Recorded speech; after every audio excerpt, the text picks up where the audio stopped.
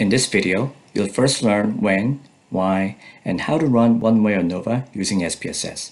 Second, you'll learn to focus on what it is exactly that you need to interpret, rather than wasting your time on trying to interpret all the numbers that really do not add any value to your presentation. Third, you'll learn how to interpret the output accurately. And finally, you'll learn to narrate and present the results in your paper both coherently and concisely so that your audience, teachers, or classmates don't fall asleep during your presentation. Now, let's get right to it. Now, first things first, before we run the procedure in SPSS, let's quickly review the requirements of ANOVA by asking ourselves when and why we may need to run ANOVA. ANOVA is used when we have one independent variable with 3 or more categories, and one dependent variable whose attributes are continuous. So that's when. We use ANOVA procedure because we're interested in seeing whether there are differences in the outcome, the dependent variable, and if there are, between which pair of categories are the differences statistically significant. So that's why. So what you need is one independent variable with 3 or more categories and one dependent variable that is continuous. The example I have for you is this. Does the level of burnout that people experience at work differ depending on their education? And the education variable has 4 categories: high school diploma, AA degree, bachelor's degree, and graduate degree.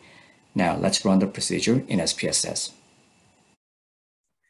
Here I am in SPSS that contains those 2 variables, one that measures highest education and the second variable that measures people's burnout in the workplace. Now let's go to Analyze and go to Compare Means and go down and choose One-Way ANOVA. Here we're going to move the highest level of education, which is our independent variable, to where it says Factor. And we'll move the dependent variable, Burnout, to where it says Dependent List. And we'll click on the Postdoc button. Now we're in this window because we have a pretty good reason to believe and expect that differences will be significant between some categories of education in this example. As you can see, there are many multiple pairwise multiple comparisons tests that are available in SPSS. Now, these tests examine the difference between each pair of means in the dependent variable and yield a matrix where the differences are significantly different at an alpha level of 0.05. Now, one of the most commonly used multiple comparisons tests is called Tukey, which uses the studentized range statistic to make all of the pairwise comparisons between groups.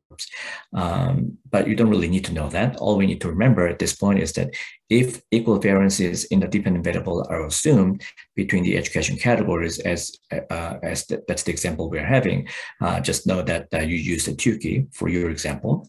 And if you have a reason to believe that equal variances among the categories of education should not be assumed, then you have about 4 options here. And for the time being, we'll choose Haynes T2. No, it has nothing to do with the Terminator. It's just a famous mathematician's last name. And this is perhaps the most conservative pairwise comparisons test that is based on a t-test. So probably one of the reasons why I would like to choose Haynes T2 against all the others, and click Continue. Now click on the Options button. Now select all the boxes here, including the means plot. And I will interpret each item when we generate the output. Click Continue and click OK to run the procedure.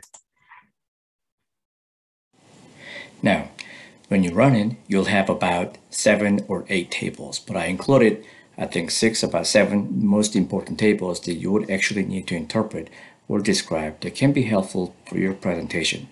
Now, let's examine one table at a time. First, the Descriptives Table. In the Descriptives Table, you just want to make sure that the information looks correct and that there is no outrageous number skewing the information and so on. Right now, we see that the sample size varies quite a bit from those with a bachelor's degree compared to those in other education groups, which is sort of expected as this is a sample of government employees. And the workplace burnout appears to increase as education credentials increase. But our ultimate agenda when running ANOVA is to see whether the differences between groups are significant, and if they are, where are the differences significant? So that's the question. So to examine that further, let's move to the next table.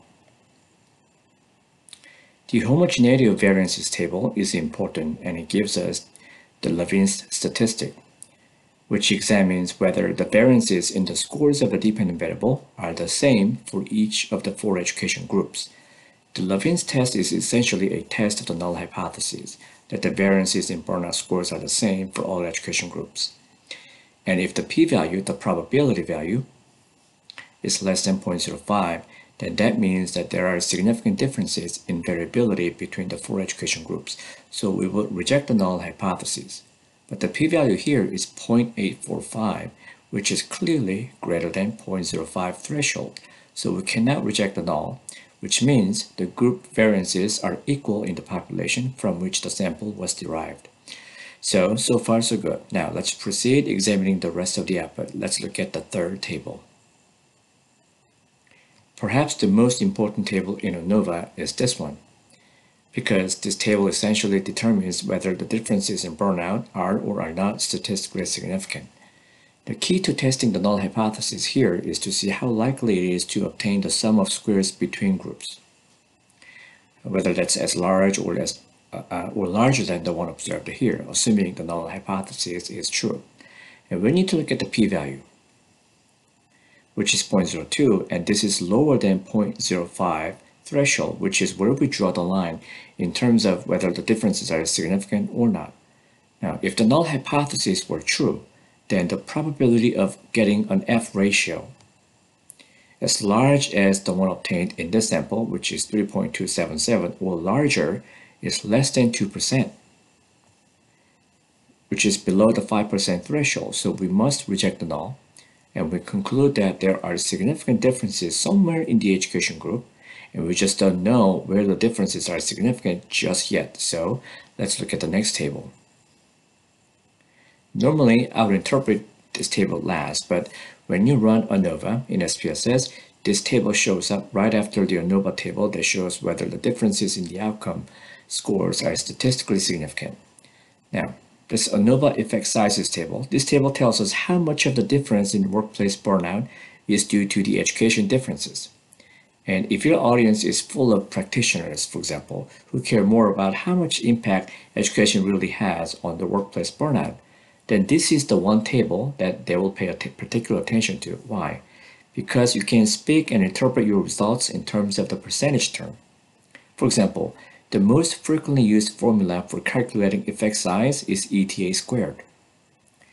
And you get ETA squared by dividing the sum of squares between groups by total sum of squares from the ANOVA table earlier.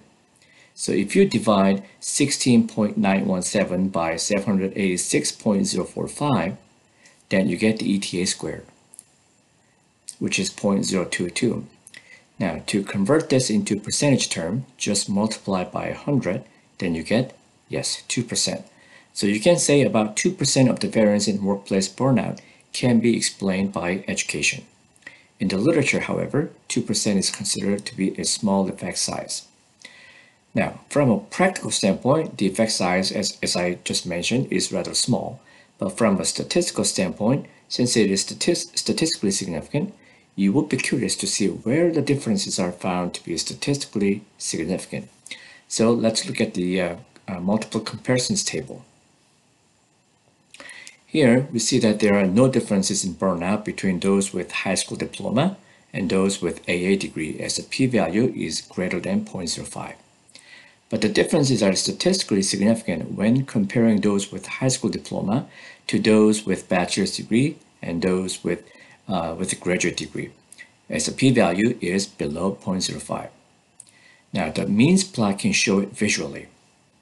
The burnout scores are quite similar and relatively high among those with AA degree, bachelor's degree, and graduate degree, but burnout is lower for those with high school diploma. And to present the results from the one-way between groups ANOVA with post hoc tests, you can narrate your report this way: that ANOVA was conducted to explore differences in burnout among the 4 education groups. Participants were divided into 4 groups according to their education credentials, that there was a statistically significant difference at the p 0.05 level in burnout scores for the 4 education groups, and say, although statistical significance was achieved, from a practical standpoint, the actual difference in mean burnout scores between the groups was quite small, which was calculated using ETA squared for the effect size and was 0.02. And post-hoc comparisons using the Tukey HSD test indicated that the mean score for those with high school diploma was significantly different from those with a bachelor's degree and those with degrees beyond bachelor's degrees. Burnout scores, however, did not differ significantly between those with AA and bachelor's degree and beyond. I hope this tutorial was helpful. I'll see you next time.